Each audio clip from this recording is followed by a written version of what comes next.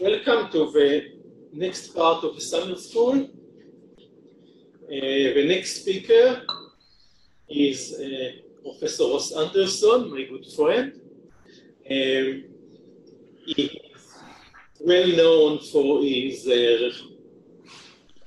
engineering book and for many workshops and conferences that he initiated, for example, the fast software encryption the fast software encryption workshop, FSE, that he started in 1993, and many other contributions, papers, students, and so on. He is in Cambridge, and he will speak about inference control. Ross?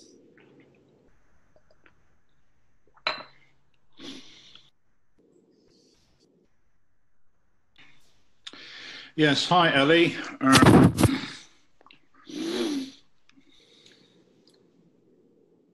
Remind me how I get screen sharing going with this. You have the screen share button. Switch to Zoom again and then you will find the screen share button.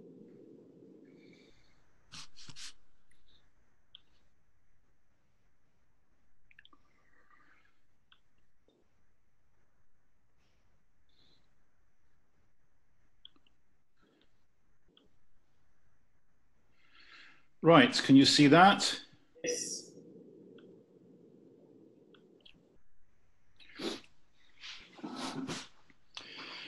Okay, are you getting that loud and clear? Yes. Okay, many thanks Ellie, Or and Susie for inviting me to this summer school. The topic I'm been asked to speak on is inference control. And Vanessa's talk earlier this morning gave some very good examples of how inference control fails.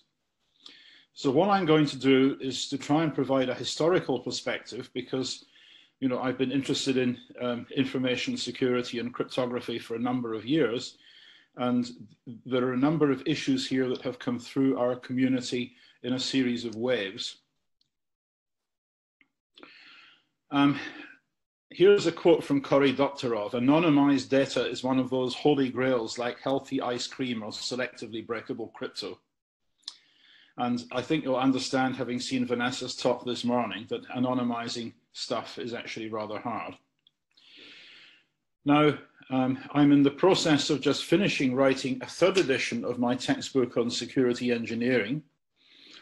And there's a whole chapter, chapter 11, on inference control, which I updated a few months ago, and this together with the other chapters is on my website for review. So if you're interested in this subject, then I suggest you go to my website and download it, because once I ship the book to Wiley in a few weeks' time, then all but 7 chapters will vanish offline for 3.5 years. So at the moment, this is freely available for download. So in order to summarize what's going on here, I'm going to describe the 4 waves of statistical disclosure control. In the early 1980s, we had the first work by pioneers such as Dorothy Denning and Tora Delineus, mostly around census data. Then in the mid-1990s, we hit applications such as medical records, where the data are just too rich. And as we saw from Vanessa's talk this morning, anonymizing medical records is really hard, but policy people like to believe that it's possible, and they are perpetually in denial about the difficulty of doing it at all properly. Now, the third wave arrives round about the mid-2000s, because then we had search engines and we had large public data sets such as movie preferences. And what people found is that if you got hold of movie preferences or search engine logs, then it was relatively easy to identify individuals. And the response from the policy front was continuing denial, although some policy people, such as those in Canada, called for more research in privacy-enhancing technologies. And researchers in Israel and also at Microsoft answered this challenge, and along came differential privacy. And many people, particularly on the policy front, started claiming that differential privacy would solve all problems. And in fact, when you look at it in detail and how it works in the real world, it actually confirms in some detail the things that had already been worked out by Dorothy and Tora 25 years previously, namely that doing anonymity is really hard unless you've got a very well constrained problem about which you know an awful lot about the semantics and about the questions that are going to be asked.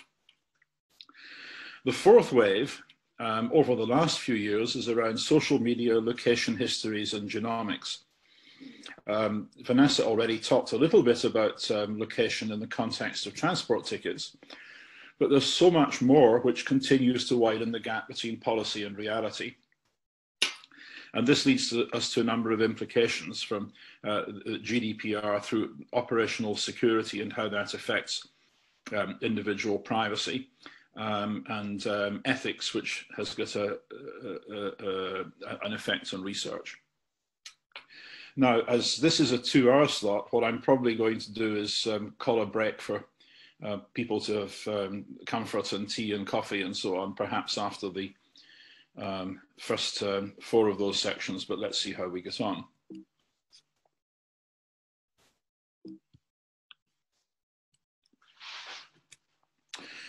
So statistical disclosure control starts off in our field just before 1980, when Dorothy Denning was working at the US Census, and she bet her boss that she could work out his salary from the data that were made available. And he said, no, that's not possible. I mean, this is how we've been doing things since the 1920s. Of course, it's secure.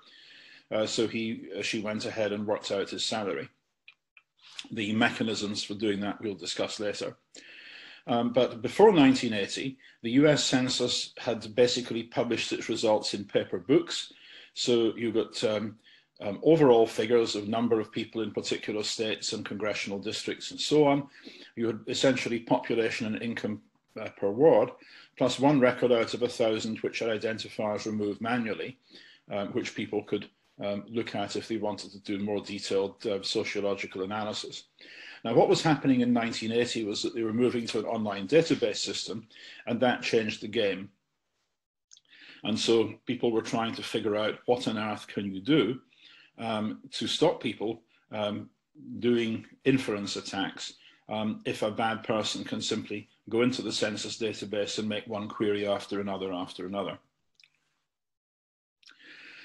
And there are a number of naive approaches you can take. For example, the medical records research system in New Zealand has a rule that they won't answer any query unless it's answered from at least 6 records. And this is the sort of rule that people were playing with as early as the beginnings of the 1980s. And the problem with that is that you get tracker attacks. So back when I wrote the first edition of my book in 2001, we had 7 full professors of computer science at Cambridge, of whom one, Karen Spark-Jones, was a woman. And the university had started giving pay rises to professors who had done well, rather than just keeping everybody on a single scale. And so professorial salaries started to be confidential. So what sort of information can you make public? Well, people wanted to know what the average salary of professors was in particular departments and schools, so that they could try and figure out if economics professors were being paid more than poetry professors, for example. But if you allow any query to be responded to, if it's based on at least 6 records, then you can put in a query saying average salary professors in the computer laboratory and average salary male professors in the computer laboratory. And from these figures, you can work out Karen's salary. Or even you could ask these figures for all non-professors, in which case the numbers are very much larger. But you know, the complement ends up giving you the same information. And what Dorothy Denning and a couple of colleagues did back in 1982 is to prove that on realistic assumptions, trackers exist for almost all sensitive statistics. And just to get a bit of terminology here, a characteristic formula selects a query set, such as all professors, and the smallest query sets are cells. A characteristic formula is something in the query language of your database. And then if the set of disclosed statistics is D and the set of sensitive statistics is P, then you need D being included in the complement of P for privacy. And if D and the complement of P are equal, then the privacy is exact. And the early results by Denning and colleagues was that if the minimum query size set is less than big N over 4, where big N is the total number of statistics, then general trackers are easy to find. How this works out in practice, of course, we've seen many times since. But that's not all. Suppose you've got policy which says that you should publish average exam results for people studying different subjects in your university, but you can't reveal exam results for individuals for data protection reasons. So this means that you can't reveal exam results for 2 or fewer students, because if you see here, the students, only 2 students are doing a geology major and a chemistry minor. And so if you publish the average of their exam results, then either of these students can work out the score of the other one. So you have to suppress that cell.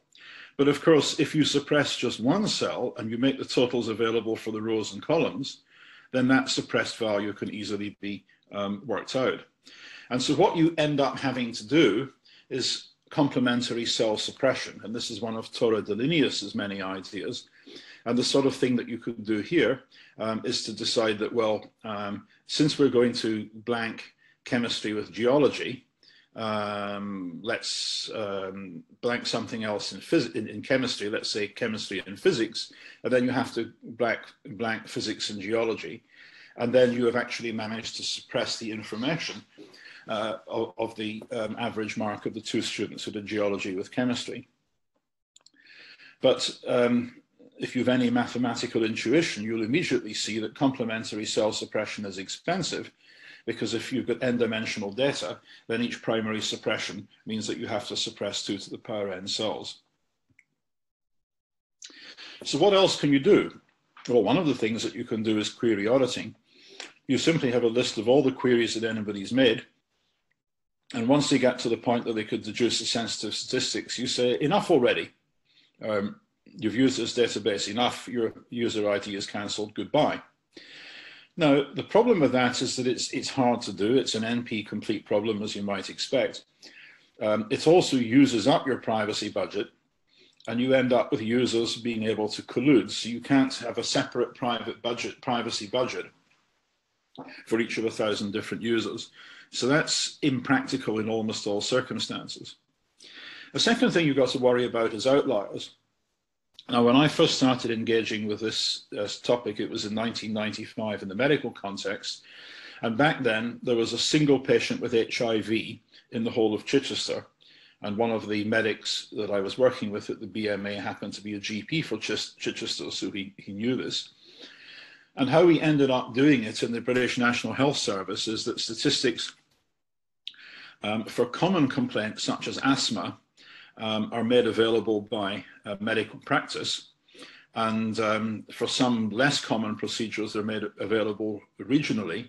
And for really uncommon procedures such as liver transplants, they're made available only on a national basis.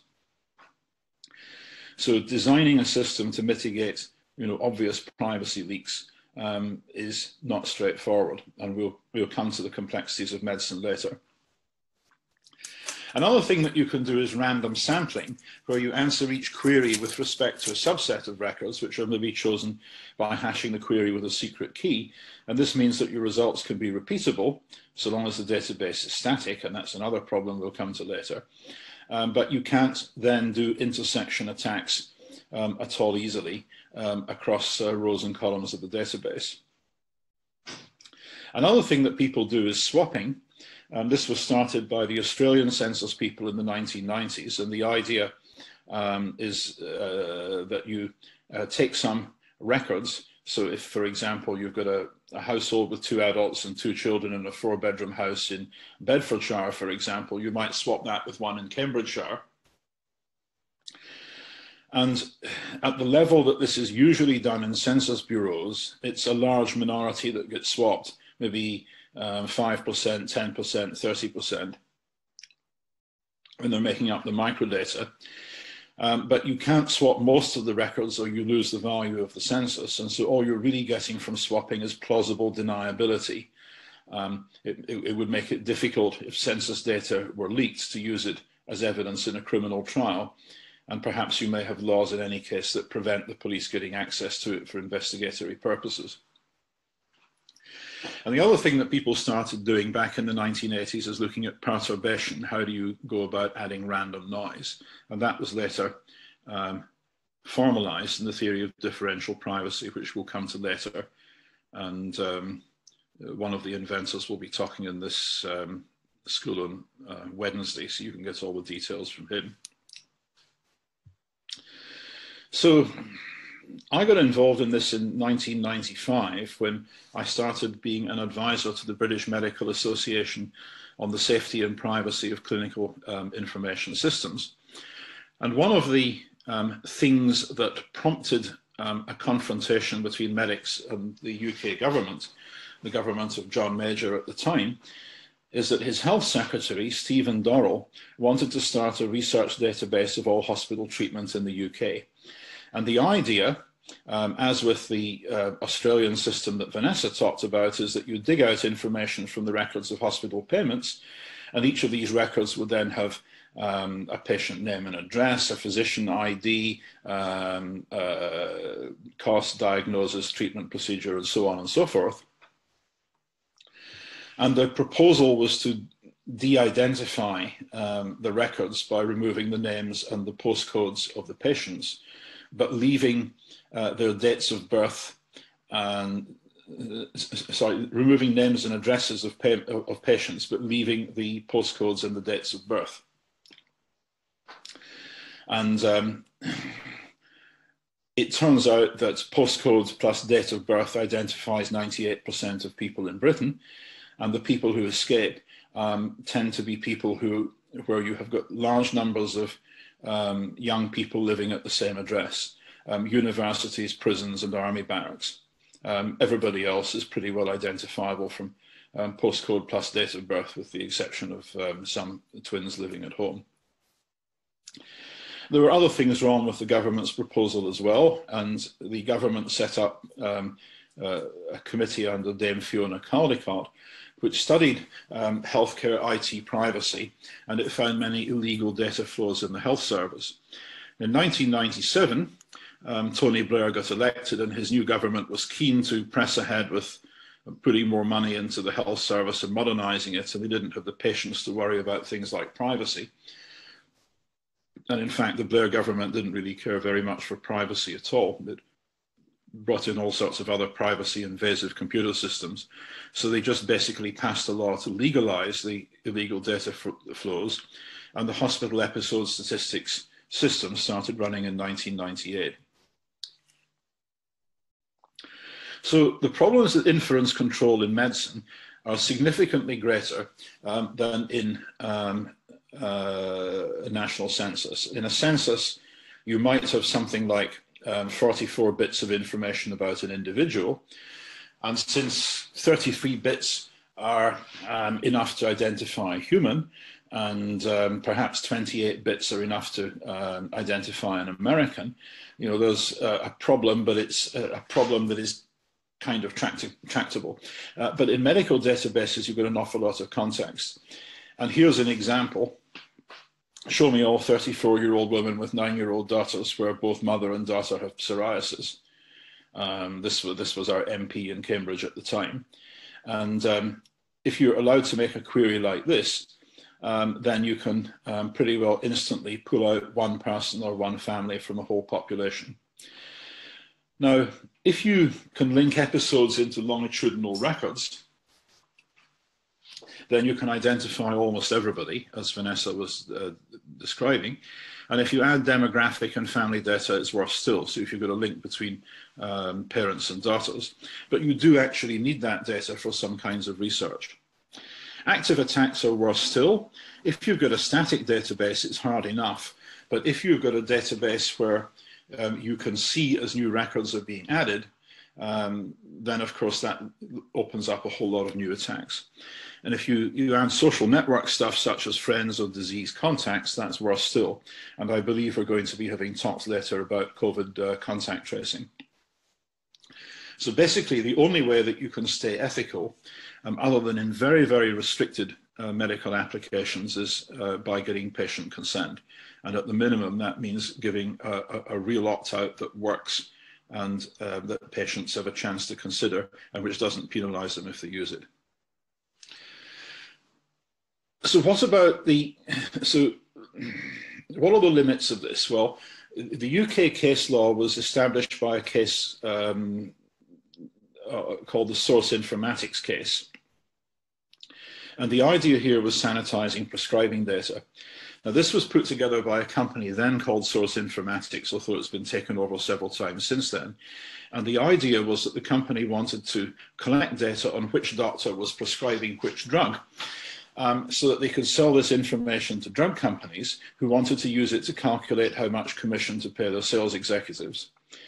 And so their initial design had something like this, that for every week of the year, they would have a table for each doctor. So Doctor 1 is prescribing a particular tranquilizer, for example, to 17 patients in week 1 and 21 patients in week 2, and so on and so forth. And the idea is that in a particular town, there might be 20 doctors in a brick, as they would call it. And the information on all of these would be given to the drug company. And the drug company could then see whether the salesperson was effective at increasing the sales of that tranquilizer. But when you look at this, you see instantly that Doctor 2 is not there for all or for most of week 3.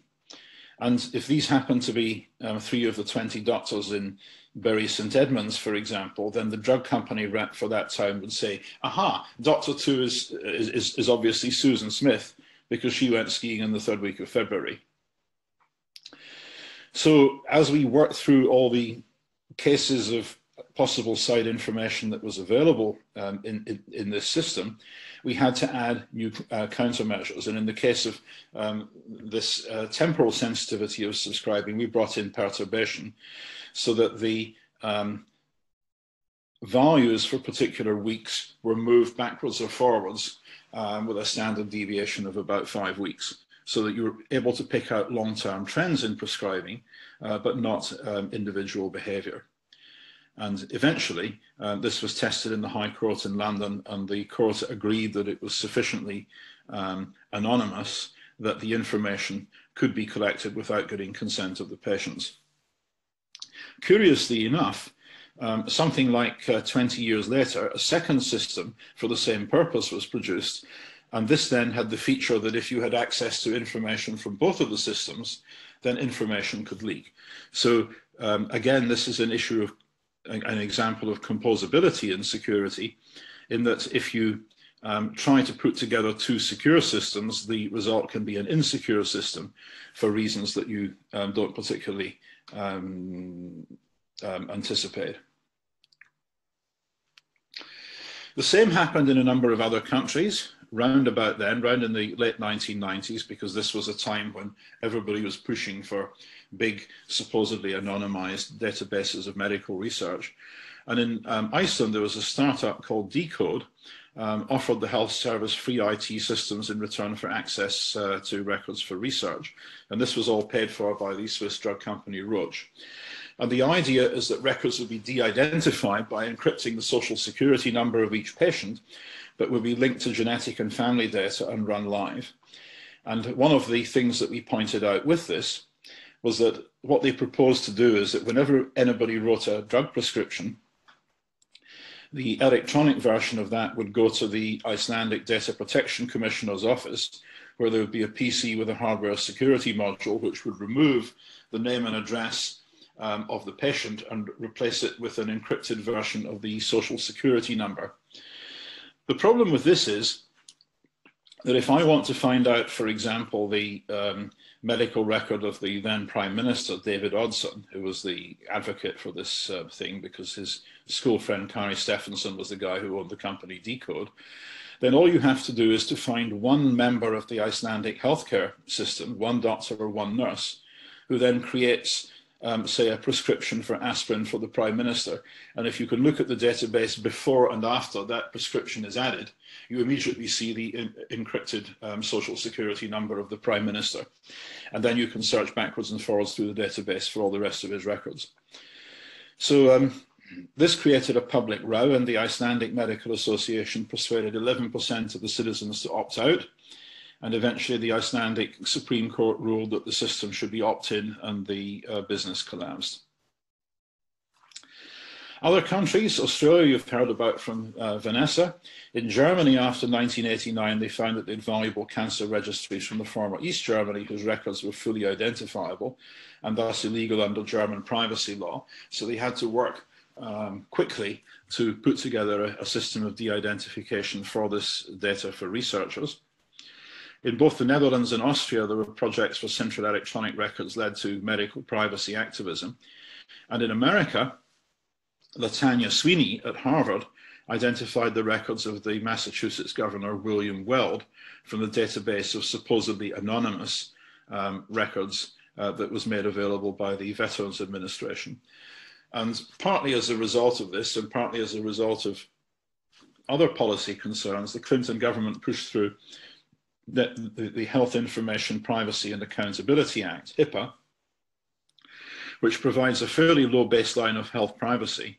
But in the USA, an awful lot of information security expenditure is driven by compliance, and it's HIPAA compliance that drives it in the healthcare sector, which is about 15% of the US economy. So if you're in the information security business, HIPAA, for all its faults, actually matters. In the UK, Prime Minister Blair ordered a national programme for IT in the NHS starting in 2002.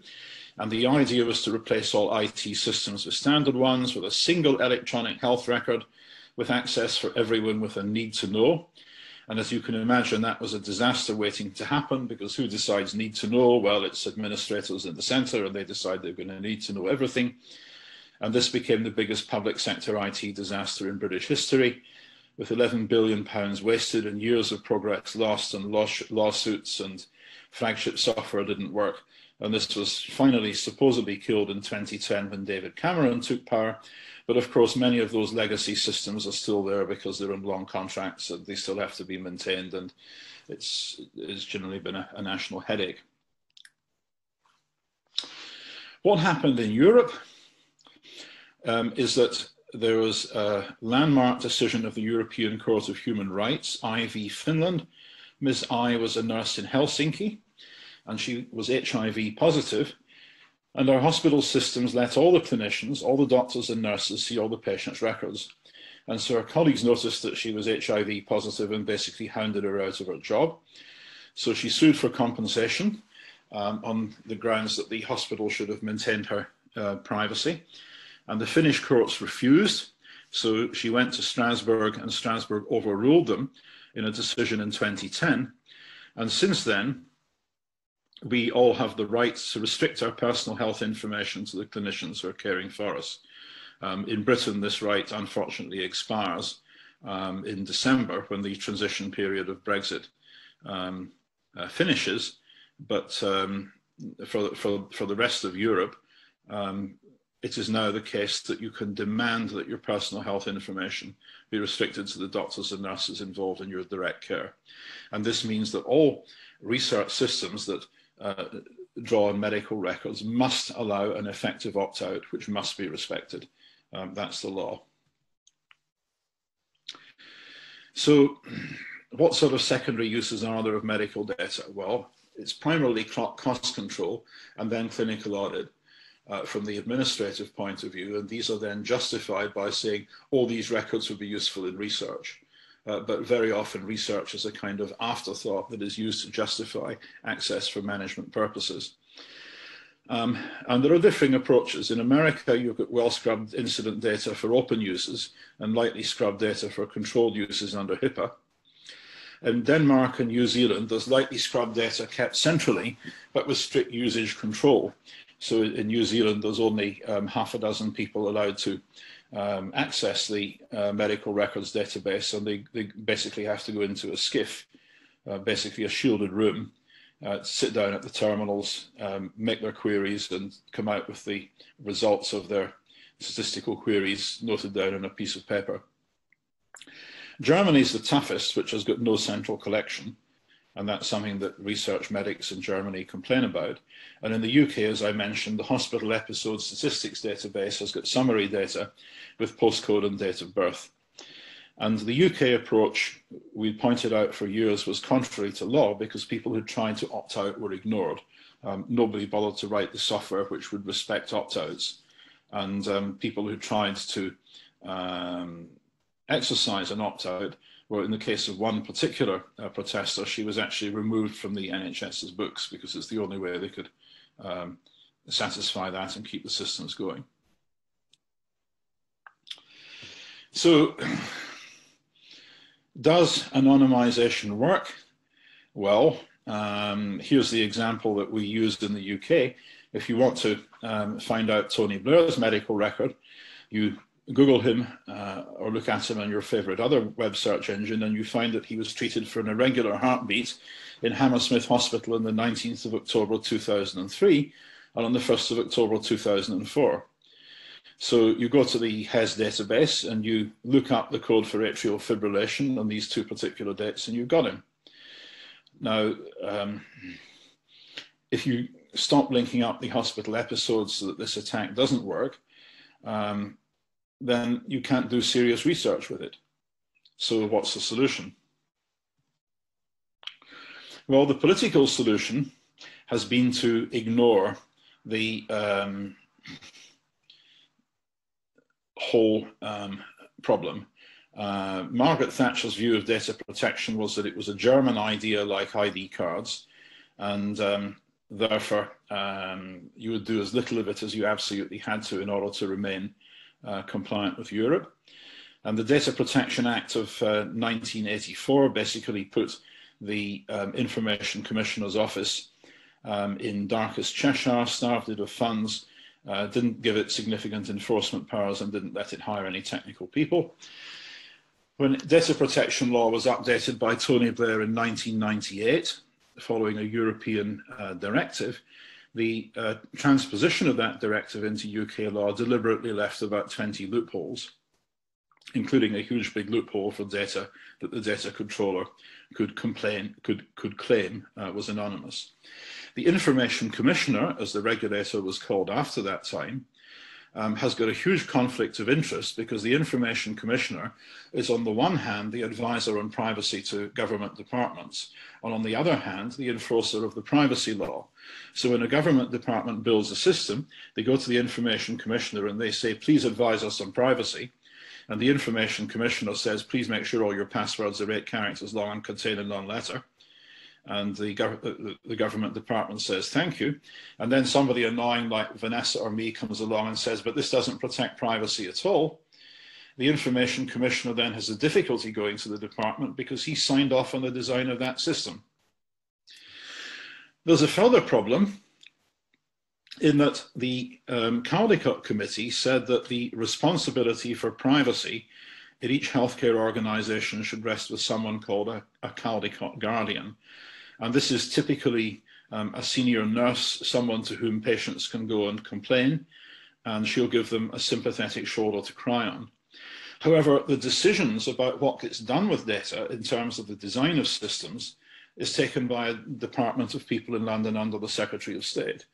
So this is a standard security economics failure, that the Secretary of State guards the system, but the Caldecott guardian gets blamed when it goes wrong and somebody's data leaks. In 2007, after people started complaining about this, there was a review done by Richard Thomas, the then Information Commissioner, and Mark Walport, who was the Chief Executive of the Wellcome Trust, the biggest funder of medical research. And they basically came to the view that everybody in the UK should make their data available for medical research because that was a social good. And they were not interested in listening to arguments that de-identification didn't work. We tried. Douwerkorf of FIPR and I visited the two of them as they were doing this report, and they just didn't want to know. So why is it that technical people get no traction with policy people? Well, Paul Ohm, who's a law professor in Colorado, wrote an influential paper on this in 2009, Broken Promises of Privacy. And there he pointed out that for 30 years or so, computer scientists have known that anonymization doesn't work, but policy people just stop their ears and don't want to listen to this. And Paul wrote this in a law journal style with lots of legal footnotes. And so that began to get a small amount of traction among privacy lawyers. 2010 saw the election of David Cameron as Prime Minister in a coalition government with Nick Clegg of the Liberal Democrats. And colleagues and I had helped to contribute to the privacy policies of the Liberal Democrats, and we managed to get a couple of egregious databases on children abolished with some effort. But at the same time, David Cameron had promised that if elected, he would bring transparency into government. This was in response to a demand from Tim Berners-Lee that government map data be made available for open mapping purposes. But the Ordnance Survey resisted that because it would undermine its business model. And instead, David Cameron hired this chap, Tim Kelsey, who had previously run a health IT company, to be, in effect, the government's transparency czar. And Kelsey became also, in effect, the Chief Information Officer of our National Health Service. And his vision for transparency was not to make map data transparency, but to make us transparent, because his idea was to sell all of Britain's medical records to all his friends in the pharmaceutical industry. So in 2011, David Cameron announced a policy that anonymized data would be made available to researchers, both academic and commercial, but with an opt-out. And in July 2013, the opt-out was removed, making the whole thing completely illegal. And in any case, our health services opt-outs have the wrong defaults and obscure mechanisms that get changed whenever too many people learn to use them. In this respect, they're just like Facebook's opt-out mechanisms, the mechanisms that give you some appearance of privacy from advertisers, but don't really. In April 2014, the scandal broke. It turned out that the HES data had been sold to 1,200 universities and firms in others since 2013, in other words, illegally, and lots of other bad things had happened. This was not just to non-profit researchers such as universities, but for-profit firms, including for-profit firms in countries that pay no respect whatsoever to privacy, such as Chinese drug companies. And by now, the HES database was 22 gigabytes with 1 billion finished consultant episodes since 1998. So everybody who'd been in a British hospital as an inpatient or an outpatient or who had a test done, the results were basically sprayed all over the universe. And one of the big four consultancy firms even put the whole lot in a database with Google because it was too big to go in Excel, and made it available to all its customers. And as it turns out, in Britain, we've got laws which say that if you want to take NHS data overseas, there's all sorts of hoops you've got to jump through. And it had not occurred to this big four consultancy firm that Mr. Google doesn't actually have any data centers in Britain, so they were breaking the law. So we saw the usual damage limitation, you know, some worthy people who wanted knighthoods or peerages were appointed to a committee to look into it and make the usual noises about lessons have been learned, blah, blah, blah, blah, blah. But that was merely one of the significant scandals that affected this in the UK. So that's the second wave. What about the third wave? Well, the third wave starts in the mid-2000s, and it's about what happens when you've got data at planetary scale rather than just rich data. And the thing that got this in the headline news was when AOL released 20 million records of searches which had been made over 3 months by 657,000 people. And people got looking, and very quickly they started to identify some of the authors of these searches. And this is Thelma Arnold of Lilburn, Georgia, who was interviewed by the New York Times. She had made a number of searches around Lilburn, which enabled the town to be found, and she'd made a number of searches on other people called Arnold, her family members, and so it was fairly easy to find her. She'd made searches about a dog that urinates constantly, and this is the dog that urinated constantly, and she was looking for advice on what she could do about that. So AOL fired its chief technical officer and the staff involved. The talk by Vanessa talked about the Netflix case. This is where Netflix published anonymized ratings of 500,000 customers and basically offered $1 million for a better recommender system. And Arvind Narayanan and Vitaly Shmyatikov showed that many subscribers could be re-identified against public preferences, which they had listed in the Internet Movie Database. And the key insight here is the long tail, because there's about 100 movies that everybody watches, but apart from that, people's preferences are pretty unique. And so if you disregard the common choices, the uncommon choices give the game away. And this is a little bit like the software that people use to detect undergraduates doing plagiarism in exams, in that you just disregard all the most common words and you look for the very uncommon words. And if a rare word is used in 2 different essays, you then flag that up and run further comparison, and it's a very efficient way of finding and picking up matches. And again, the policy response to this is, guys, you should try harder. And regulators, particularly in Canada, rather than simply stopping such firms doing business in Canada, they said, let's have more research into privacy-enhancing technologies, or PETs. And during the mid-2000s, this became a theme. And along comes differential privacy.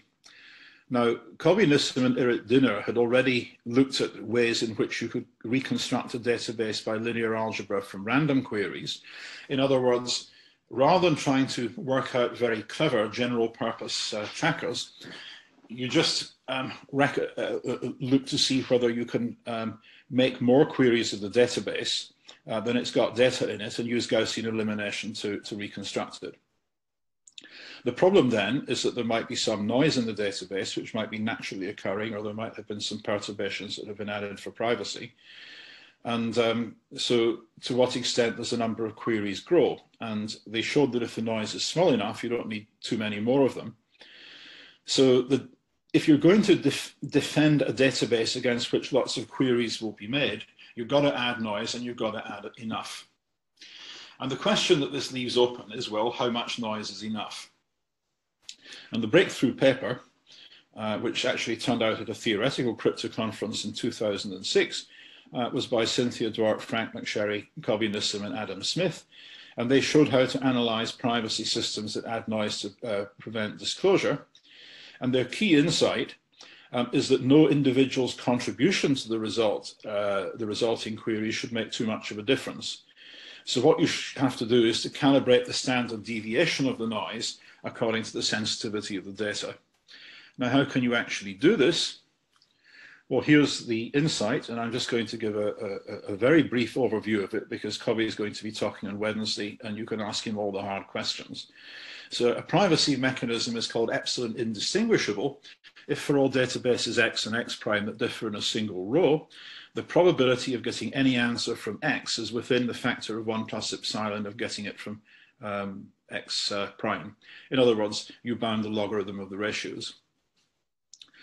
And what the differential privacy authors noticed is that if you get noise of the Laplacian distribution, then this gives indistinguishability with noisy sums, because things compose and become mathematically tractable.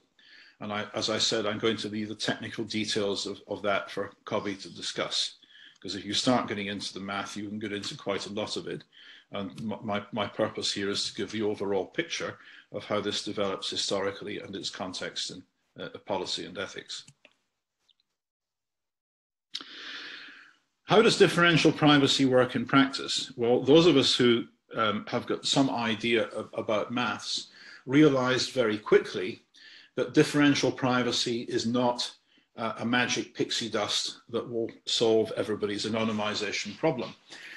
And an issue that I had with people in Microsoft, which employed Cynthia, was that their salesmen were going around saying that this wonderful new invention of ours, differential privacy, means that we can make your medical records database completely anonymous. And that is actually not the case at all. And we found in the UK that our health service calls for a new contractor to do database anonymization every year or two, and the firm that wins the contract is always the most ignorant because they overclaim the most. And then after a year or two, once they've read my book and Cynthia's paper and so on and so forth, they've got this oh shit moment and they drop out, and then another supplier comes along a couple of years after that. So what's differential privacy actually telling us? It says that we get a dependable measure of privacy when we want to answer specific questions where the number and where the type of questions is known very well in advance and we really understand the data. It's not an anonymous database that will answer any question. And the fascinating case study here, which is worth studying in detail if you're interested in this, is the 2020 US Census.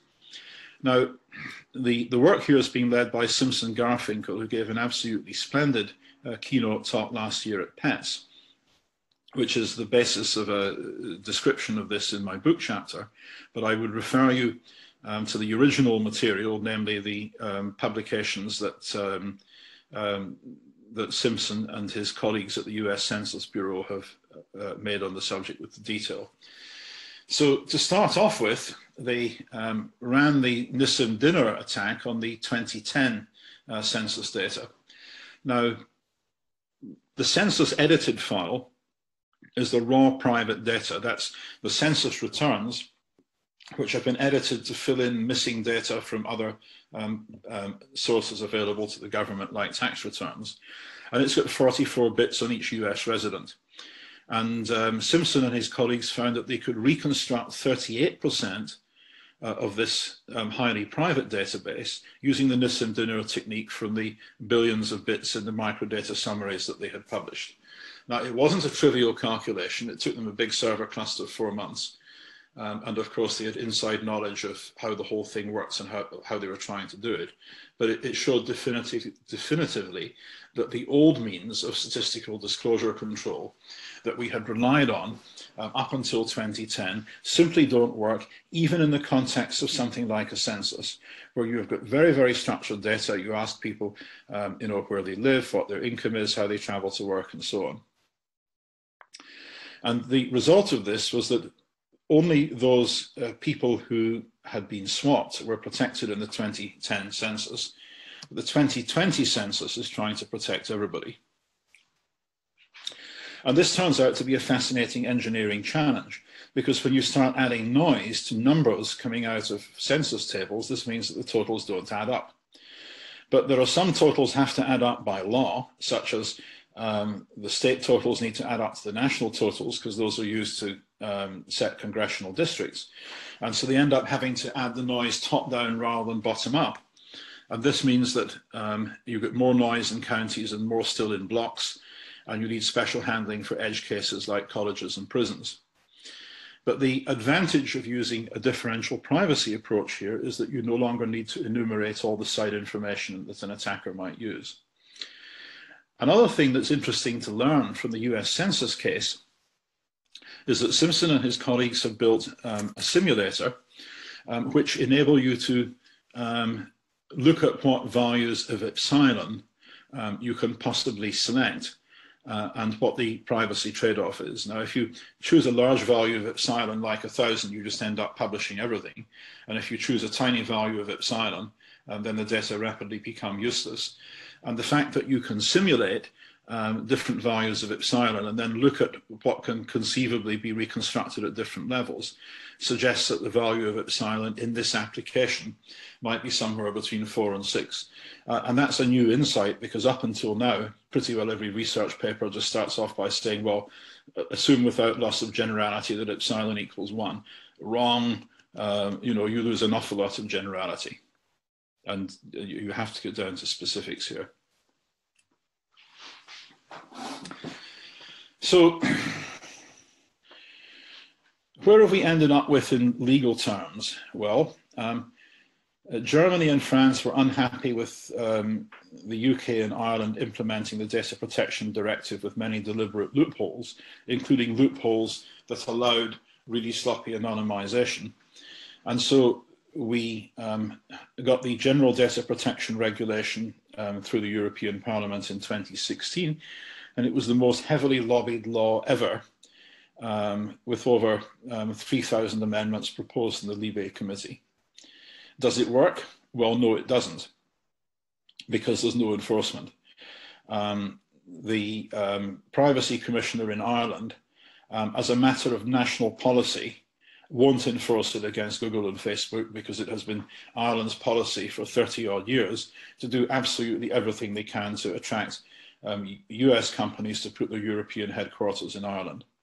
So the Irish Privacy Commissioner had for years their office in a tiny little village in a nondescript town in the middle of Ireland as a signal that no enforcement would be available.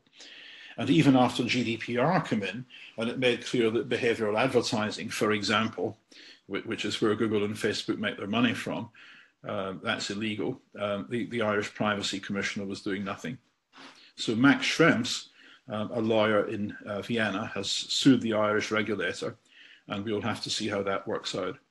In the case of the UK Information Commissioner, she hides behind something called the UK Anonymisation Network, because the way the law works in Britain is that regulators such as the ICO put out a code of practice, and so she consulted on this, and she, in fact, her predecessor consulted on this, and he studiously ignored input from academics like us pointing out that his anonymization code was hopeless.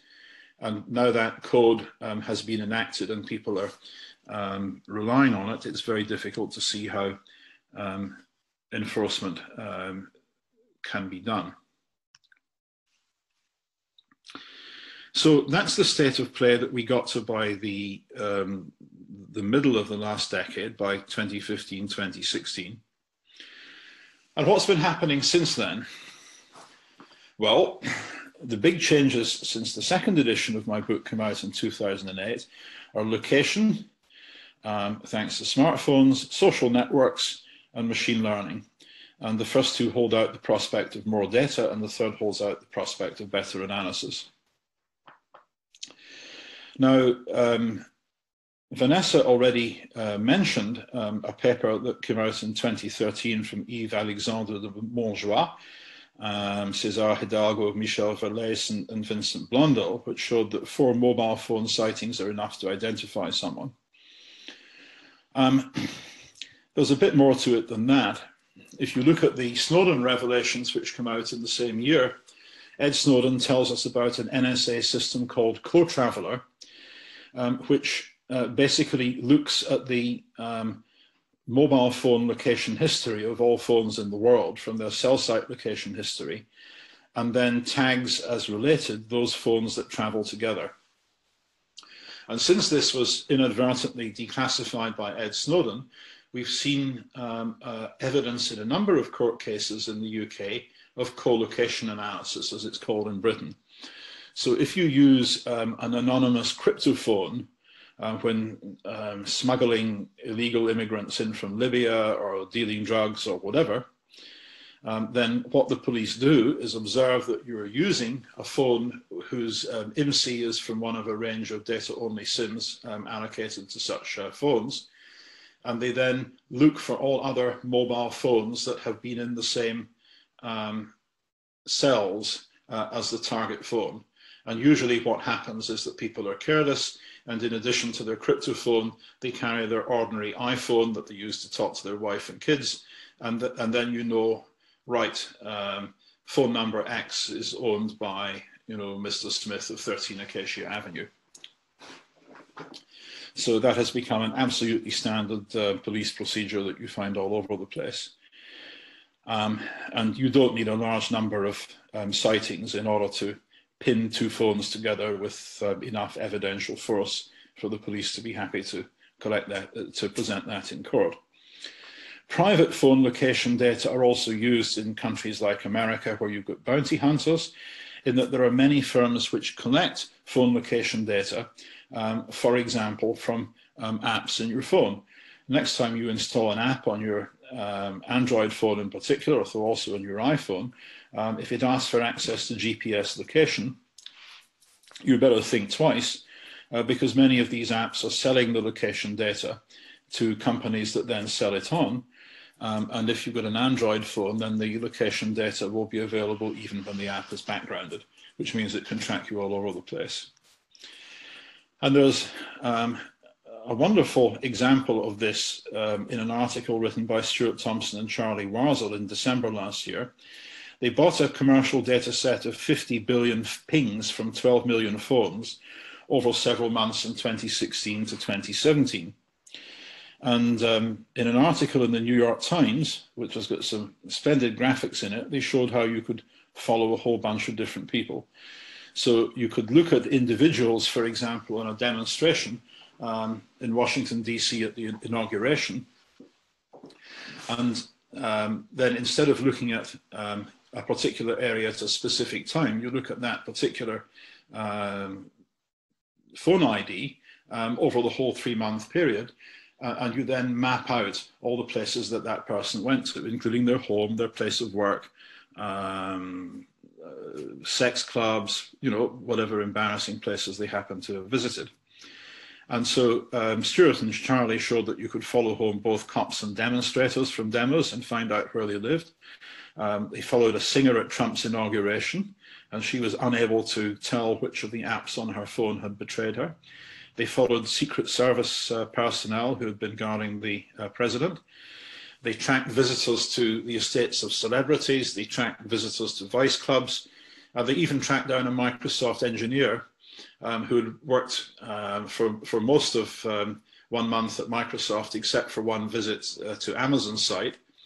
And then a month later, he started working at Amazon. And since they knew his home address, they went and knocked on his door and they said, hey, you know, do you realize that if Microsoft had been tracking your location, they could have figured out that you'd interviewed at Amazon on such and such a day? So this is worth bringing to the attention of one's students, because it really brings home the enormous power of detailed fine-grained location data.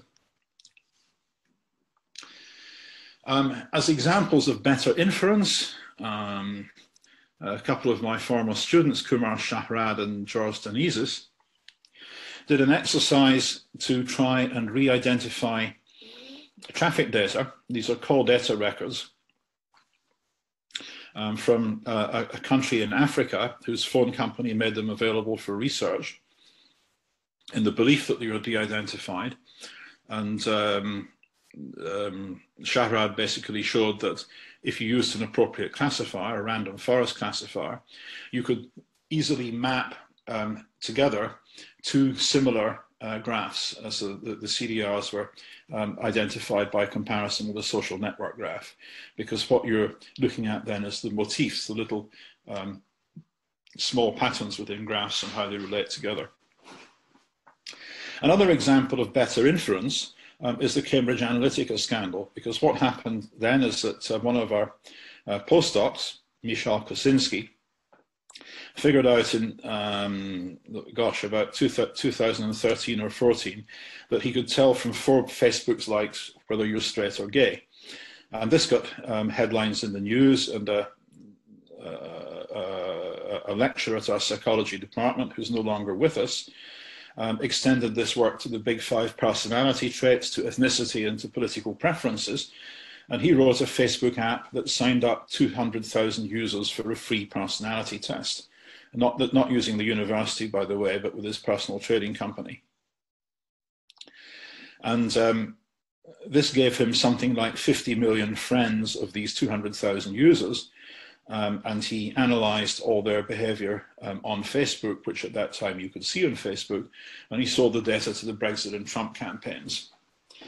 And this was a clear breach of privacy law and election law and research ethics.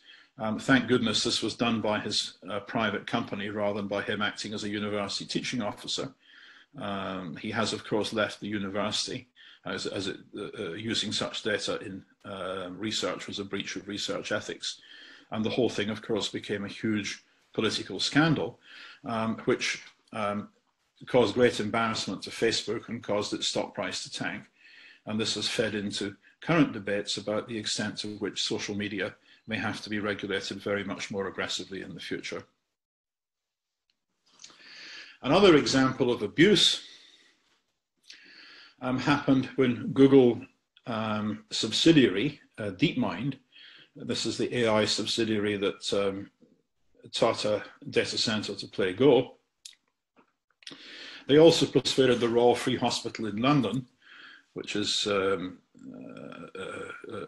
big teaching hospital that specializes in transplants and stuff like that, persuaded them to give them patient records, saying that they wanted to develop an app to diagnose acute kidney injury. And so the hospital just gave Google DeepMind all 1.6 million records, rather than giving them those of the 60,000 relevant patients.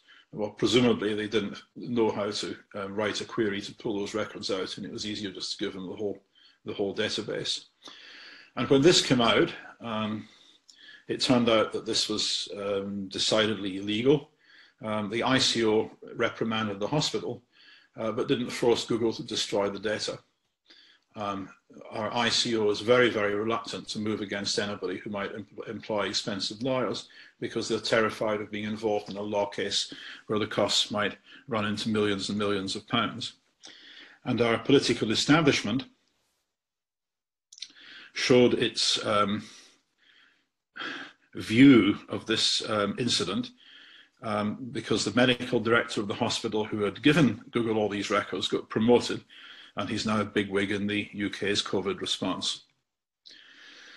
So that's the background, and in the second part of my talk, I'm going to talk about an ethical response to this, but I think that 2 hours is far too much for a single talk on Zoom, and so what I want to do now is to break, firstly to take questions in the first part of the talk, and then to have a tea break, and then I'll proceed to talk about ethics after that. So, Ali, I don't know if you want to open this to talks, to questions, if people want to put their hands up. If you like. So, I don't see questions here yet. Wishes to have one, it's time. Otherwise, we'll have to invent our own questions.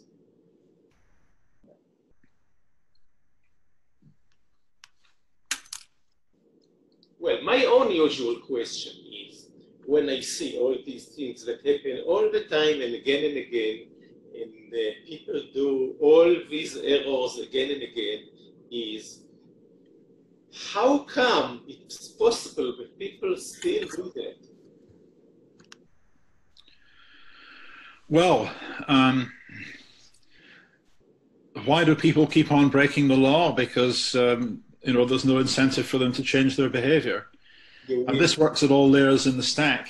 You know, it's very, very difficult to teach anybody anything if their job depends on not understanding it. So you are very pessimistic, meaning there's nothing that we can do in order to make sure that it will not happen again? Well, after a number of years of campaigning and complaining about this, I was just getting burned out, because if you keep on working on a topic and don't get a result, then that's dispiriting. And what happened, in fact, just before the Care.Data scandal is that an NGO, Med Confidential, was started in the UK, and a couple of great guys there, Sam Smith and Phil Booth, set up this campaigning group, and started to get deeply engaged in medical privacy issues. And Sam in particular is now engaged with the health service in seeing to it that the new systems that they build have got opt-outs that actually work. So if you want to make progress at something like this, it's a long slog. It needs professional lobbying, it needs persistence, it needs funding, it needs motivation. You know, one man against the machine doesn't hack it, particularly if you're just a part-timer.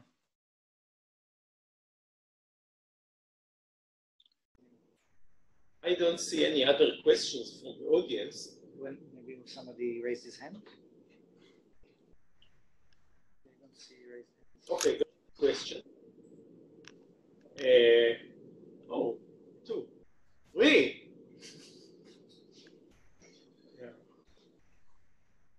Yeah. Do you see them or should I read them? I can see them. Differential privacy from the very beginning was oversold by Microsoft. How do we prevent our pets in general, not only differential privacy, being used to privacy wash harmful things? Well, you just have to look at this case by case, I think. There will be discussion later on about privacy preserving contact tracing apps. And there's a debate about whether it was actually a good thing to try and make contact tracing apps privacy preserving in the first place. Because if what you want to do is to find people who are infectious and enforce quarantine on them, then that is the antithesis of privacy. How do you prevent technological innovations in general being oversold? Well, that's hard because people who are doing a startup will hype it as hard as they possibly can. How do you stop privacy enhancing technologies being used to hide harmful things? Well, you can't. You know, mechanisms like PGP and Signal and so on are used not just by US officials who want to hide what they're doing from a malign and hostile president. They're also used by drug dealers and people smugglers and other bad people. And in fact, Whit Diffie once remarked during the crypto wars back in the 1990s that if you stand up for privacy, you'll find yourself drinking in bad company at the wrong end of the bar. So in the second half of my talk, I'll come on to thinking about, ethics and what these mean to security researchers. Rakesh Mohanty says, is there any privacy breaker mechanism? I don't know precisely what you mean by that. Is there any particularly powerful attack? Well, the Nissim attack on using Gaussian elimination to reconstruct databases is one of these examples of a powerful general purpose attack. Correlation attacks on mobile phone location data is another example.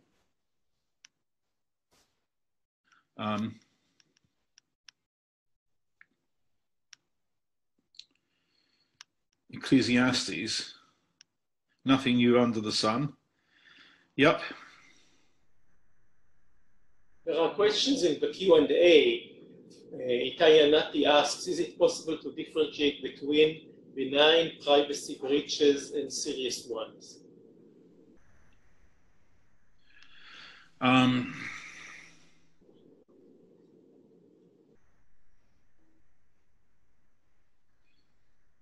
Is it possible to differentiate between benign breaches and serious ones? No, the difficulty that we found when doing this work with the BMA 25 years ago is that you don't know in advance what is going to be sensitive. Everybody assumed back in 1995 that the most sensitive thing would be HIV status, but many gay men are increasingly out about their sexuality, and a lot of people campaigned vociferously to get more treatment for HIV and better care for sufferers. But you could find people who are very, very embarrassed about medical complaints that other people might consider to be fairly trivial. And so you can't just easily classify stuff in advance.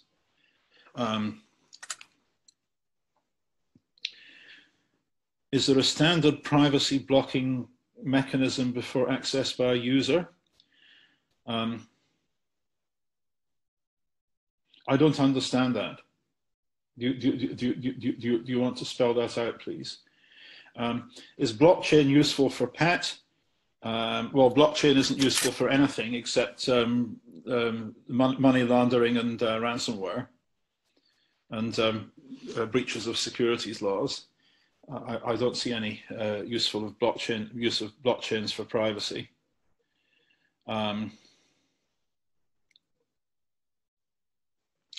And I do have a section on blockchains in the book as well, in case you're interested in that. And that's in the chapter on advanced cryptographic engineering. And the chapter on taking stock looks at the kind of operational security mechanisms you can use. And this shows that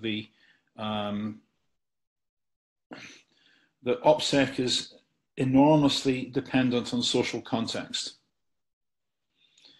And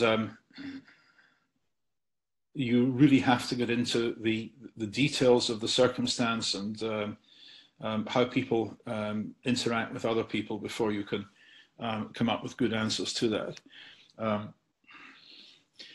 Standard privacy blocking mechanism before user accesses information or data, well, that's typically just the access control that you have in a computer system, which on some systems may be a matter of file level access controls, and others it's a matter of authenticating to a server. And again, I've got information on that in the book. There's a chapter on access controls, and there's another chapter on cryptographic protocols. So what I'd like to suggest now is that we've got a tea break for 5 minutes. Because the remainder of my talk will only take half an hour, and I think it's best to let people, go to the loo and make a cup of tea, and come back refreshed for the second part of the talk. Okay, tea for today, and we will keep the session open, and when you are ready, we will continue. Right. So we'll see you in 10 minutes. So. The second part of the talk is how can you deal with this ethically? Now, given that my interest in this has been entangled for 25 years with safety and privacy of systems in medicine, there's a cultural background that doctors have always realized that the law's boundaries are way too wide. And that if you do everything that you can't be jailed for or sued for, then you'll quickly lose patients' trust. So what's the ethical approach to medical practice and medical research in a world where you now have cloud-based health records and genomics? And 5 years ago, the Nuffield Bioethics Council set up a project. This is a charity that was endowed by the man who founded the Morris Motor Car Company, and it's got a small number of staff and does reports on various issues around bioethics that come up from time to time. And this is the report that we produced 4 years ago, the Nuffield Biodata report. It's on what happens to medical ethics in a world of cloud-based health records and pervasive genomics. And there were 12 authors. We spent about a year in the project, and we would meet about once a month in London at the Nuffield's premises. And I was the tech guy, and there was a lady who was a genomics researcher, and there was a professor of medicine who led a research team, and there was a guy from an insurance company, and so on. There were various stakeholders from the world of healthcare. Slightly under half were medics, several were ethicists, and there were others making up the team. And we chewed through these issues at some length, and we swapped drafts backwards and forwards, and the report eventually came out with a number of suggestions. So here's basically the problem statement, summarizing what we've discussed in the first half of this talk, and one or two other things as well. First, there's cloud-based medical records. Until about 2003, all general practice records were kept in PCs in the surgery. And then the government, under the National Programme for IT that we mentioned, offered to pay for them. And as a result, the control passed from the doctors to the government. And after 2010, everything started moving to the cloud because the National Programme for IT didn't work very well, and new suppliers came along. Plus one of the old suppliers had pitched to the government, let's put in new cloud-based systems and we can make this all hunky-dory. Hospital systems too have been starting to move to the cloud, and this started with radiology as part of the NHS programme for IT. And there were all sorts of teething problems from this. I mean, our own hospital in Cambridge had its accident and emergency department unable to use x-rays for a number of hours after there was an explosion miles away in a chemical plant, which destroyed the fibre optic link between the hospital and the place where the radiology data was kept. But anyway, we've got over that now, more or less, and now most clinical information is on a few big server farms. And we see similar technology and policy trends elsewhere. It's just cheaper to keep stuff in the cloud than it is to have servers all over the place. You end up having to pay fewer sysadmins, and the effort that you put into things like backup and recovery can be centralized. So this creates much bigger targets. So there's lots more data. You've got cloud-based records. You've got genomics. There's now something like 100,000 patients in the UK have had their full DNA genome sequenced. Many of these are cancer patients, where they also go and sequence a number of cancer cells so that they can figure out the details of the cancer and the treatments that are likely to be effective against it. But the government's got a declared objective of sequencing most of the population sooner or later. Then you've got patient-generated stuff like the things that come from your Fitbit or that you collect off your mobile phone. And then you've got a vast amount of stuff like communications data, laboratory data, and there's things that you can hoover up out of social media, as was illustrated with the Cambridge Analytica problem. You can even deduce people's health status or psychological attributes from communications data, because, for example, sociable and extroverted people tend to make more calls to more people. And then you've got the capability to store and process this. And this has already led to all sorts of dumb initiatives, and we saw two examples that were actually illegal, selling 1 billion records for £2,000 each to 1,000+ corporate users, and giving over 1 million records to Google DeepMind. So how can you deal with this systematically in the future? Another problem is that in the old days, there was a clear distinction between operational and statistical users. And the former have access controls. You have a rule like a nurse can see the records of any patient who's been in their ward in the previous 90 days, while the latter had inference controls. Even if these were weak and consisted merely of removing names and addresses, they did buy you some value against less motivated attackers. But there's now a move to what's called personalized medicine, and it's breaking down the barriers. So it's the sort of thing that a firm like Google DeepMind doing is that direct care research. And during the DeepMind scandal, it was difficult to get a straight answer from them on which it was, because they would sometimes say we're doing direct care and sometimes say we're doing research, depending on what their lawyers would think would be most advantageous at the time. And as we saw, anonymization has turned out to be a broken promise of privacy, in Paul Ohm's words.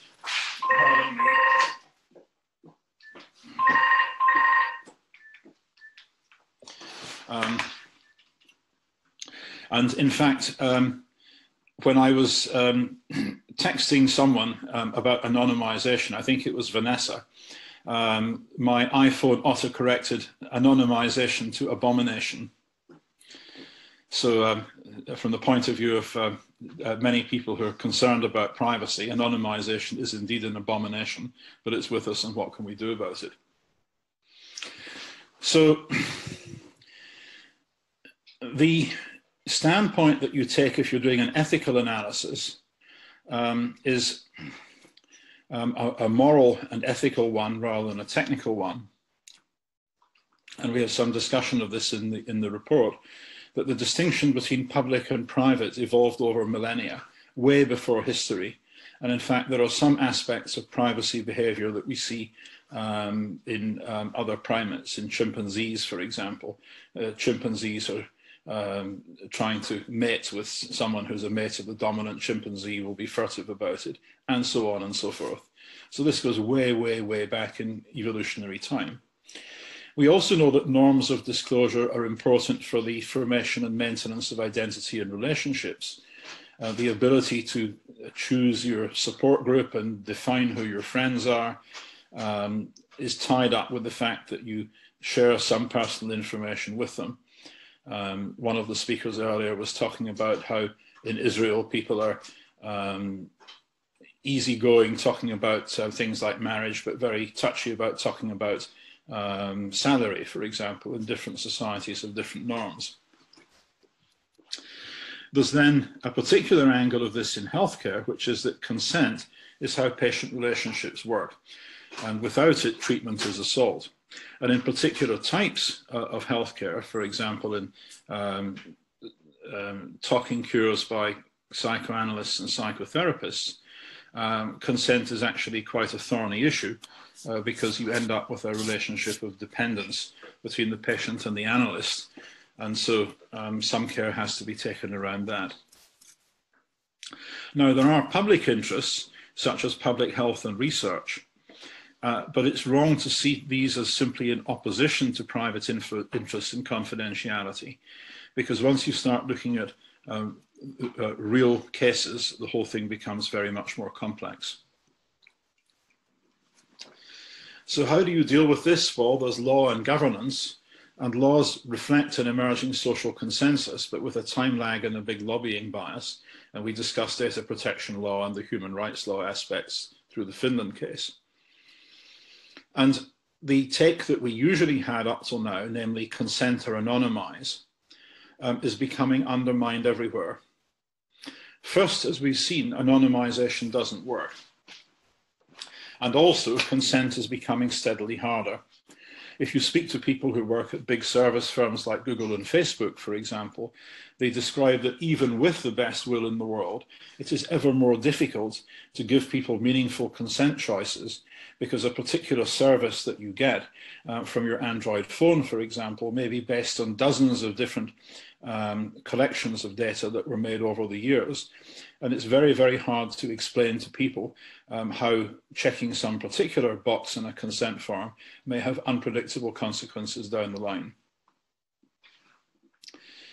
So, as we've already mentioned, regulators are captured, and Parliament by and large doesn't care, because parliamentarians listen much more to business lobbyists because they have the resources to get much more access than privacy lobbyists do. There's a friend of mine who works as a chief technical officer for the Blair government, remarked in a different context, the context of open source software, that he had the devil's own job getting any open source software advocates into Whitehall to talk to ministers, because all the leading open source people were busy doing their research or running their companies. Whereas if he wanted to get a Microsoft person in to talk to ministers or officials, that was easy, because Microsoft always had 3 or 4 lobbyists on call in London around Whitehall, you know, ready to immediately answer a phone call and go and talk to somebody. So there's a huge inequality of arms between the business lobbyists and everybody else. So in this circumstance, what should an ethical researcher do? Now, what we come up with were 4 principles, which we elaborated and discussed in the medical context. The first is the principle of respect for persons, that the set of expectations about how data will be used in a data initiative should be grounded in the principle of respect for persons.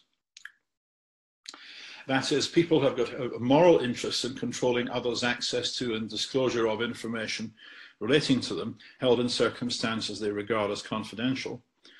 Or spelling it out from the point of view of industry, you cannot use people's sensitive personal information as industrial raw material. That's just the wrong way to approach it. Unfortunately, it's the way that the big data firms do approach it, but it's not consistent with our moral and ethical principles. Second, the set of expectations about how data will be used in a data initiative should be determined with regard to established human rights, because human rights, as expressed in, for example, the European Convention on Human Rights in Europe, or the US Constitution in America, are a social consensus on the absolute minimum, you know, that you're not allowed to torture people and so on and so forth. There are absolute limitations on the power of states, and there are also relative limitations, and the privacy right is usually a relative limitation in that it can be overridden only where something is proportionate and it is necessary and in accordance with the law. So states' powers are limited in their ability to interfere with the privacy of individual citizens unless a number of criteria are met. Now, of course, as an ethicist, you hope that you will do very much better than that, but that's the bare minimum. And it's just not acceptable, for example, to ignore the IV Finland judgment if you're processing data of residents of European Union or indeed Council of Europe countries. The principle of participation says that the set of expectations about how data will be used or reused in a data initiative and the appropriate measures and procedures for ensuring that those expectations are met should be determined with the participation of people with morally relevant interests. In other words, you should ask people what you're going to do, right? You can't have individual consent for some cases if, for example, there's a pandemic and suddenly you want to reuse mobile phone data, for example, to track people, but you've got to be very open and upfront and public about what you're doing, and you should go and not just tell the press, but you should do detailed consultation with people who might reasonably be seen to be representative.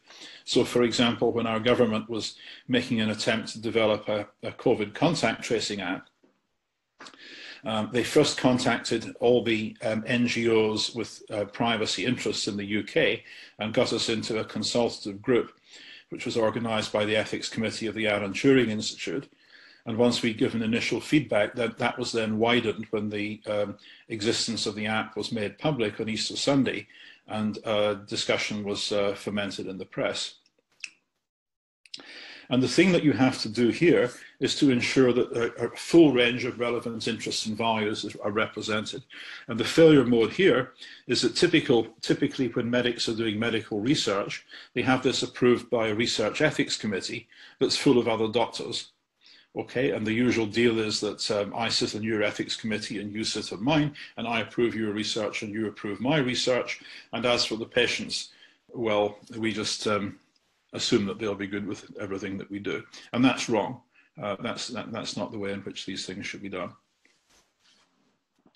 And principle 4 is accounting for decisions. A data initiative should be subject to effective systems of governance and accountability that are themselves morally justified.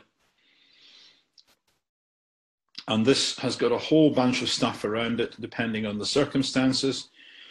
You should invoke legitimate judicial and political authorities and social accountability. And that means, for example, that you've got to have breach disclosure. If governance fails, if control fails, if somebody leaves 8 million medical records on a laptop on a train, you've got to actually tell people. And thanks to GDPR, the rules have more or less gone in that direction. But if you're going to act ethically, you shouldn't just be doing the minimum. You should be doing the maximum. So how does this apply to security research? Well, after the Facebook app that led to the Cambridge Analytica scandal became public, we started thinking about this because at the time we were running a system called Device Analyzer, which ran on 20,000 odd Androids. And the idea was that we collected information on who was running what apps for what purpose and what sort of communications they were using. Were they using Wi-Fi? Were they using the mobile network? What version of software did they have? How often was it updated? And this gave some benefits for the user, personal analytics in terms of the cheapest phone plan for them. And for us, it was about understanding smartphone use, energy consumption, cybercrime, what proportion of Androids in the fields were updated and which were vulnerable to known zero-day attacks and all sorts of other stuff. And so we decided that we would make this completely open, and we set up a website, deviceanalyzer.co.uk if memory serves, where we linked all the research papers that had been written using this data, plus all the information about the project itself. And we thought through, for example, what would happen if somebody sold their phone. We saw to it that we sent a notification every month to everybody who was still running Device Analyzer. And we used this as a cockpit for, if you like, debugging an ethical approach. Now, the guy who ran Device Analyzer, Daniel Thomas, has since left Cambridge and gone to the University of Strathclyde. So this is now, if you like, a legacy thing, but it was an important training phase. And we then extended this to all our cybercrime work, because an awful lot of this involves data that will never be open data for various reasons. And in that respect, doing research on cybercrime is a little bit like doing medical research. You've got to figure out how you can use data that cannot be made open. So how does this work? Well, up until 2015, cybercrime research wasn't a science, because what would happen is that somebody would get hold of some data, typically by going and drinking beer with somebody from an antivirus company. And they would write a script, and they would trawl through this data, and they would come to some conclusions, and they'd write their thesis, and they'd write a paper, and they'd go off and get a job with Facebook. And if somebody read the paper and said, aha, I think I could analyze this data better, then they were out of luck, because the data was under NDA, it was old, it wasn't curated, and so on and so forth. And so to help fix this, we had the idea that we needed to set up a center that would collect and curate masses of data on malware, spam, phish, botnet traffic, and so on and so forth. And so we set this up using data that we collect from our own sensors, and we fortified it by getting inbound licensed agreements from various firms that we work with, who give us things like spam feeds, and with outgoing license agreements so that you can license data from us under a standard NDA, which is acceptable to the firms which give us our incoming traffic in the first place. And this is licensed now to 100+ researchers at 30+ universities in Europe and elsewhere. Our most popular connection is what's called Crime BB.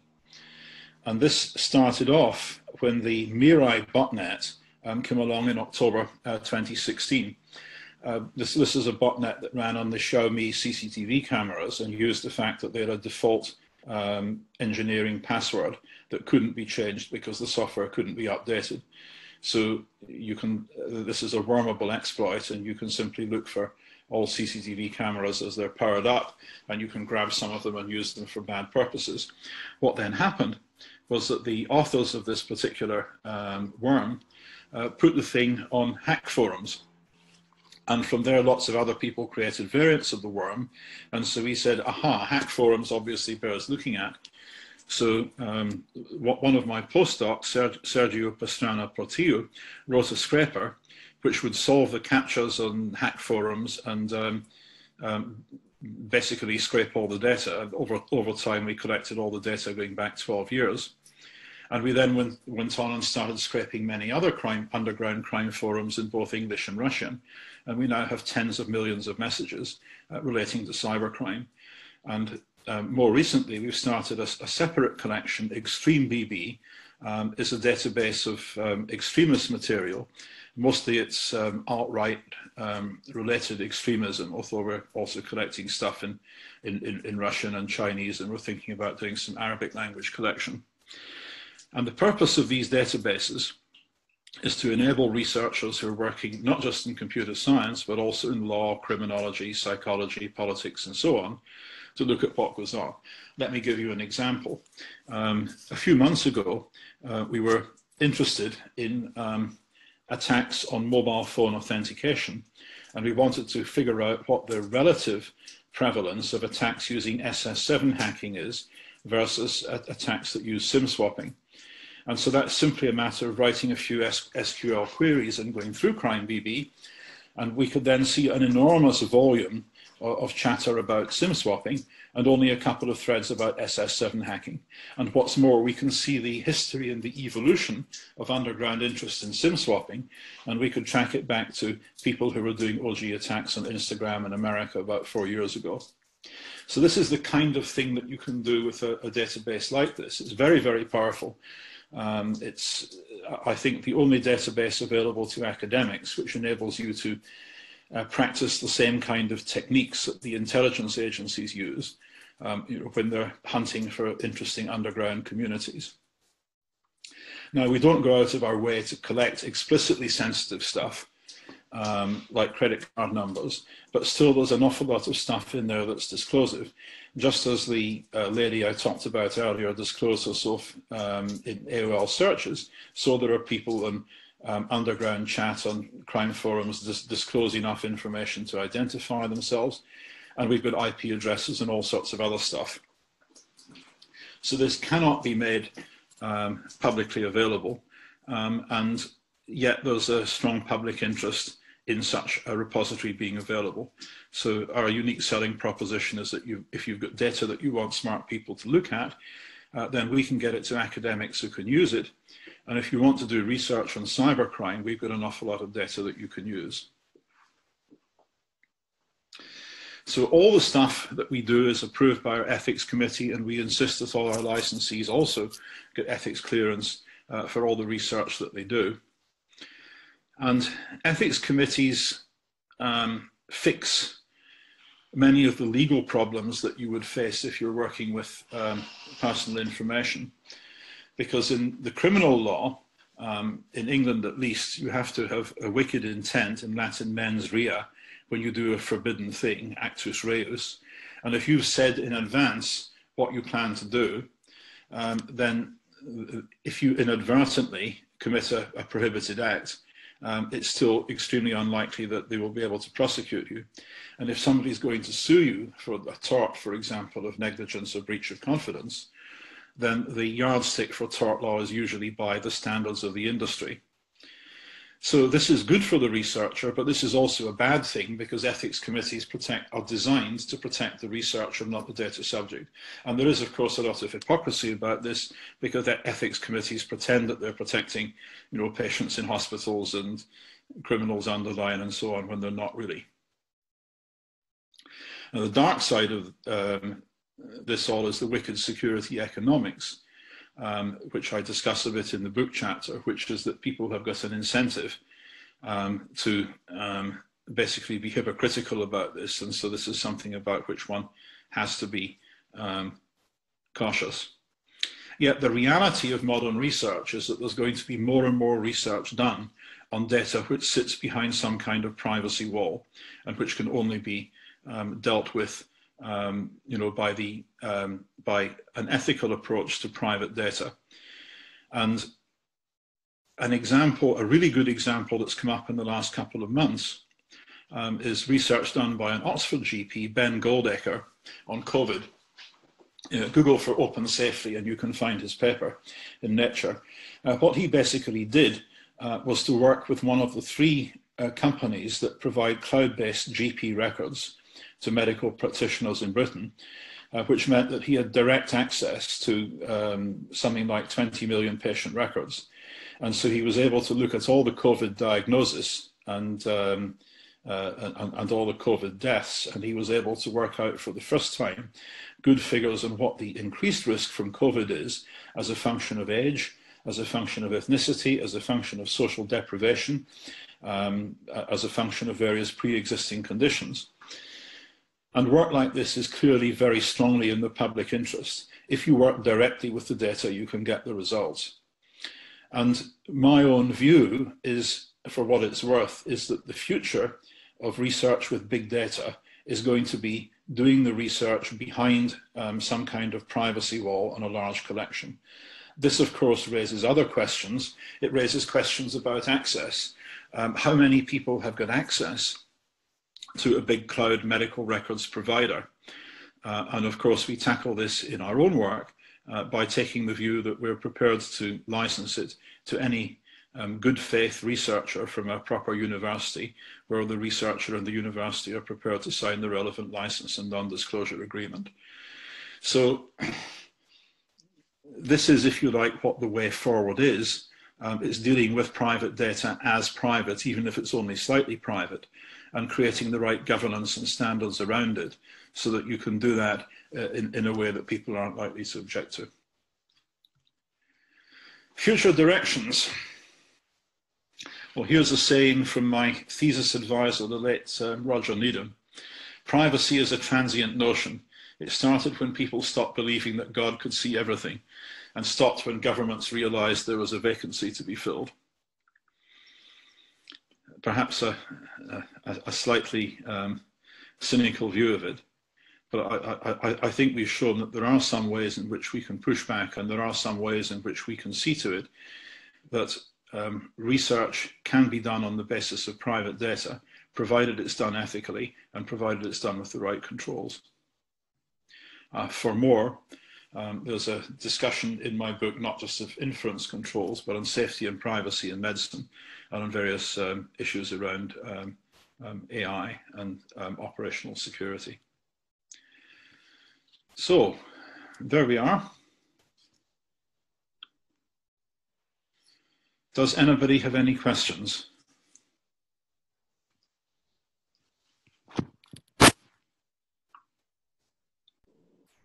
Time to questions.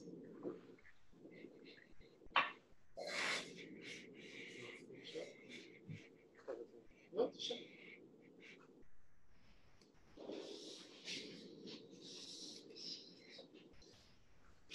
So first of all, thank you very much for the first part of the talk, but most certainly for the second one. And trying to find exactly the ethics of how to work with such sensitive data is very important. How do you envision the... Thank you. The question wasn't that good. How do you envision this working in a global environment of international research? Because privacy and regulations and the moral and the ethics are very different between it's done in England or the UK, the way it is done here in Israel, and in other places. How do you see this sort of effort that you've done, I think, in a more UK-centric approach, becoming more global? What are the steps? Well, it's going to be hard because there are some countries like China which will race to the bottom and cheat. And we're just going to have to see how that works out. There are particular concerns over the use of many AI techniques by the government of China in surveillance and control, which they're currently debugging, for example, among their Uyghur population. That has the potential to be quite unpleasant. I suppose again, a thing I discussed in my book is the fact that although modern machine learning techniques can be very good at perception, at finding particular patterns, whether recognizing people's faces or recognizing patterns in ghost stones, they're very much less good at control, and they're very bad indeed at social prediction because of the sheer complexity of human interactions. So hopefully the Chinese won't be able to create a completely authoritarian state that takes over the world. But there is nonetheless a concern there. So what if we start with trying to only put it in countries which are, I would say, more aligned? If we would have had this conversation in the 80s, I would say the Western world is one huge pile. Again, taking into consideration there are local cultural changes, but still there was one democratic approach compared to the Soviet Union and allies. Well, the Soviet Union was always just an outsider and a bit of a loser. They've never produced anything other than primary commodities and weapons. They never competed with us in terms of our broader industrial base. And when they did have things like computers, they were basically copies of Western stuff. Now, China is different because it's a full spectrum competitor, and they're trying to build a full stack that will give them independence of everything from, chip fab equipment through to everything else. And although that may take them 10 or 15 years, it means that we may end up with a new Cold War between a West and an East, which are of comparable capability. And the way that goes is anybody's guess. I mean, up until recently, people used to believe that once you passed the democratic threshold of a per capita GDP of about $5,000 or so, countries would become democratic automatically. And so everybody was kind of hoping that once China got there, then China would have some kind of revolution, and as happened in Taiwan and Korea and so on, and you would end up having all sweetness and light. But that's clearly not happened. So we have a question by Rakesh, who's asking, is there any mathematical model to define privacy of a human being? I think that's that you're in a state of sin for even asking that question, because if you look at chapter 25 of my book on the section on operational security, I discuss the privacy requirements of a number of different people there, from children to dissidents to lawbreakers and so on, and what that actually means in their circumstances. And it is the absolute opposite of something that you can deal with using mathematics. It is intensely dependent on social and political circumstances. And unless you understand these in depth, you can't reasonably hope to do anything useful. I would just mention that one of the works probably missing has been doing in the last few years was an attempt to actually take one of the GDPR requirements for privacy and formalizing them. And he has a wonderful, I'm not sure if he's going to talk about it during the summer school, but he showed that the legal definition included, had impossibility results coming with it. It cannot be achieved formally if you put it in a differential privacy framework. So I guess that there are several attempts of this, but... Well, I tend to, it's useful if you can build mathematical models that do useful work. But I think it's a mistake to think that you can do everything with mathematics. Now, my first degree was in maths, and then I went and spent a dozen years building equipment for banks and utilities and so on. And I went back and did a computer science PhD in my mid-30s, by which time I had some idea of what problems were important and which weren't. And by about 2000, it had begun to become clear to a number of us that simply designing more encryption algorithms and more security features for operating systems wasn't making the world a better place, because the internet kept on getting more and more insecure. And the penny finally dropped that many of the large-scale failures are due to failures of incentives. If Alice guards a system and Bob pays the cost of failure, you're going to have trouble. And so I spent much of the 2000s helping to develop the economics of information security as a discipline. And over the last 10 years, we've been expanding that to psychology and criminology. Because once you start trying to do security of systems where the security isn't about technical complexity, about making Kerberos work on a suitably scaled up distributed system, but it's about the underlying human complexity, all the side knowledge, the covert channels, the ways that people have to break the rules in order to get their work done, then that becomes your limiting factor, right? And if you start staring at the mathematics, you're staring at an unimportant part of the problem. So from the point of view of security engineering in the real world, we're now dealing with something that really is a multidisciplinary thing. It's just like if you want to qualify as a doctor, sure, you know some mathematics, you know basic statistics and pharmacokinetics, but you must also know anatomy, physiology, pharmacy, psychology, and then you must get the clinical experience of walking around the wards for several years and observing how experienced doctors behave. And then you must have the experience of a few years being a junior doctor under the supervision of a senior doctor. And only when you're about 35 or so do you get your consultancy and you can go off and operate independently. Now, security engineering in the future is going to be a similar thing. In order for somebody to understand security engineering well enough to be able to tackle a problem like designing a COVID tracing app. It's not enough to know the cryptography and the protocols. You've got to understand how the people are going to behave. What about the economics, the incentives? Why on earth should I run a COVID tracing app if all that's going to happen is that with probability, any notification that I get will be a false alarm, which causes me to have to self-isolate at home for 14 days, right? And people are actually smart enough to figure that out. You know, they will not install the COVID tracing app, or if they're forced to install it on a phone, they'll install it on a burner phone and leave it at home. You know, you have to be able to see all these angles of a problem.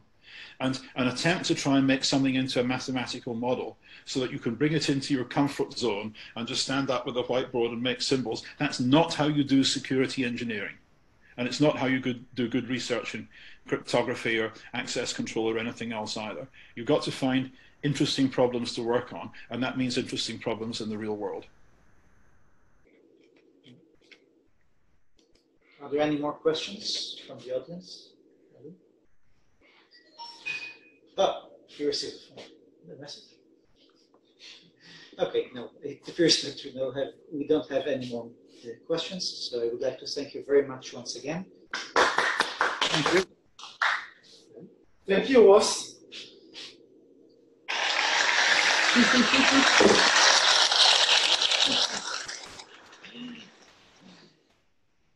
And we will take a break until another 15 minutes for the international visitors not in Israeli time zone to hear Susan Nanda. Thank you very much, Ross.